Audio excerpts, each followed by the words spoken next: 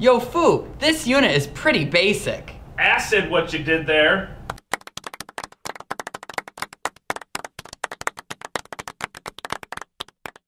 That's right, today we're talking about properties of acids and bases. Hit the theme. Ain't nothing but a chem thing, baby. Two flipped out teachers going crazy. Lancaster is a district that pays me. Unbreakable, so please don't try to break this. But back to the lecture at hand. Hello and welcome to another episode of SchuFu Chemin at ya. I'm your host Shu, and with me as always is Fu. Fu better believe it. Don't even think about it, just answer. What's your favorite strong acid? Sulfuric. What's your favorite basic pH? 8.3. What's your favorite color of Bronsted-Lowry blue? Yellow. Did we just fall in love with acids and bases? Yup. Do you want to make this video all about the properties of acids and bases? Yup. So let's get started. Properties of acids and bases. A lesson from the acids and bases unit. General properties. Acids. They're molecular compounds. Again, that means covalent, but are electrolytes. They dissociate into ions and conduct electricity. Now, this is an exception to the rule of electrolytes being ionic. Acids are molecular, but they still form ions in solution. Acids have a sour taste. They react with metals to form H2 gas. Any metal above H2 on table J will replace it in the solution. So if you take a look at the picture to our right here, we have some metal reacting with an acid, and as you can see, there's a lot of bubbling going on. They cause indicators to change color. For example, phenolphthalein is colorless in an acid. General properties. Bases. Bases are usually ionic compounds and are thus electrolytes. They dissociate into ions and conduct electricity. Bases taste bitter. Bases feel slippery. An example would be soap. They also cause indicators to change color. For example, phenolphthalein is pink in a base. Examples of acids. Look for H in the front of the formula. Citrus fruits have citric acid. Carbonated beverages have carbonic acid. Vinegar is acetic acid. A car battery has sulfuric acid. Use Table K for both the formulas and the names of acids. Now, taking a look at Table K, this is a list of all the acids we're going to use this year. Now, if you look at the first column where it says formula, you'll notice all the formulas have hydrogen, or the H, right in front for your acids. This is a dead giveaway that you have an acid. Now, also, all these acids are aqueous. They're all dissolved in water. Now, the name is also listed in the second column of all of your acids for you. So if you don't know what to write down for a name, you've got it right there on Table K. Now, if you take a look at carbonic acid, this is the second one from the bottom. Now, it gives you the formula H2CO3 that has the H in front, but carbonic acid can also just be CO2 aqueous, so be careful. Ethanoic acid at the bottom also has a version where it has H in the front, HC2H3O2, or it has a version where the H is actually at the end, CH3COOH, and we will talk about organic acids later. Examples of bases. Look for metals combined with OH. Drain cleaner contains sodium hydroxide. Baking soda is sodium bicarbonate. Window cleaner contains ammonia. Bleach contains sodium hypochlorite. And soap is another example of a base. Use Table L for both the formulas and the names of bases. Now, taking a look at Table L, this is actually not an exhaustive list of all bases because bases are metal hydroxides, and this clearly doesn't list all possible metal hydroxides. Again, like Table K, we have the formula on the left. We see that all bases are aqueous. We also see that they contain OH at the end of the formula.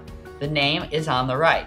Now, there is one sort of strange one on this list, and that would be the last one, NH3 aqueous. That is aqueous ammonia. We're going to talk a little bit later about why this is classified as a base, but clearly we can see that this is not a metal hydroxide.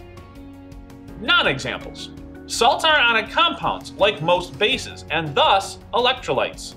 Salts, however, do not contain OH. Non-electrolytes are molecular compounds, like all acids. Non-electrolytes, however, do not ionize and can't be acids or bases. Watch out for alcohols which have OH in their formulas, but no metals. An example would be CH3OH. Bases are always metal hydroxides! You try number 1. Classify each of the following as an acid, base, salt, or non-electrolyte. Now, as a wise man once said, if you're not using your reference tables, you're doing it wrong. Specifically tables K, L in your periodic table. The Arrhenius definition for acids. Acids produce hydrogen ion in solution, or H+. Looking at this example, we have HCl aqueous yield H+ aqueous plus Cl- aqueous. So the HCl in water is breaking down into H+ ion and Cl- ion. Hydrogen ion can combine with water to form hydronium ion. The formula for hydronium ion is H3O+. It's just water with hydrogen, H+. Now don't mix hydronium up with hydroxide. Hydroxide indicates you have a base, whereas hydronium indicates that you have an acid. Thus, we can alternately say that acids produce hydronium ion in solution. Now we can look at HCl in water a slightly different way. HCl aqueous plus H2O liquid yields Cl- aqueous plus H3O+ aqueous. You can kind of imagine that the H+ from the HCl is being transferred over to the H2O to make the hydronium ion H3O+ aqueous. Arrhenius definition for bases. Bases produce hydroxide ions in solution, OH-. Now please, don't confuse hydroxide with hydronium. They're very different. Now looking at our example, we have NaOH aqueous, which will yield Na+ aqueous, and OH- aqueous. Now we can then say NaOH is a base because it produces OH- in solution. We're going to look at some alternate definitions of acids and bases. This one is called the Bronsted-Lowry definition. Let's begin with acids. Acids are defined as hydrogen ion donors. H+ is transferred to another species, which acts as a base. More on that later. If we take a look at our picture at the bottom, we can see that HCl is transferring an H+ to water to make hydronium ion and chloride ion. Because HCl is donating the H+, that makes HCl a Bronsted-Lowry acid. Continuing on with our Bronsted-Lowry definition, bases. Bases are hydrogen ion acceptors. H+ is transferred from another species which acts as an acid. So if you take a look at our example, we've got NH3 and water. Water, if you take a look at that H on the left, it's going to be donated to the hydrogen accepting NH3. So NH3 becomes NH4+, and the H2O becomes OH-. Now, because H2O donated that H+, it is the acid, and because NH3 accepted the H+, that makes it the Bronsted-Lowry base. Notice from the last two examples that water can act as either an acid or a base. Kind of strange, but it depends on what it's in the presence of. So in the presence of HCl, water acts as a base. It's accepting the H+ from HCl. In the presence of ammonia, NH3, water acts as an acid because it donates the H+ to NH3. So water can act as an acid or a base depending on what type of solution it's in. All right, one last thing here on Bronsted-Lowry. Since we're all taking a New York State Regents chemistry exam at the end of the year, we have to familiarize ourselves with the way New York State words their questions. So for whatever reason, New York State doesn't like to use Bronsted-Lowry, but they still like to ask questions about this theory of acids and bases. So instead of saying Bronsted-Lowry, they're going to phrase it as according to another theory of acids and bases, or an alternate theory of acids and bases. So they're going to word it that way as opposed to just saying Bronsted-Lowry. So be careful. You try number 2.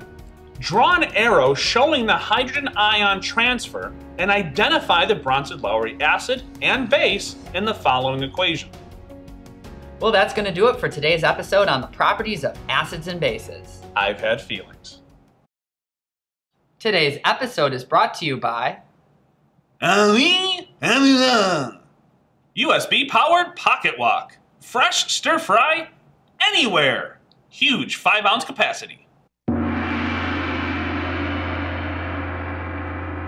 But we never off, always on till the break of dawn. SCIENCE in the hall they call S-Wing. You know we never wear a tie, like my homies, boys to men, it's so hard to say goodbye. Like this, that, and this, and it's like that, and like this, and like that, and it's like this. You're going in low power mode. Plug and chill to the next episode.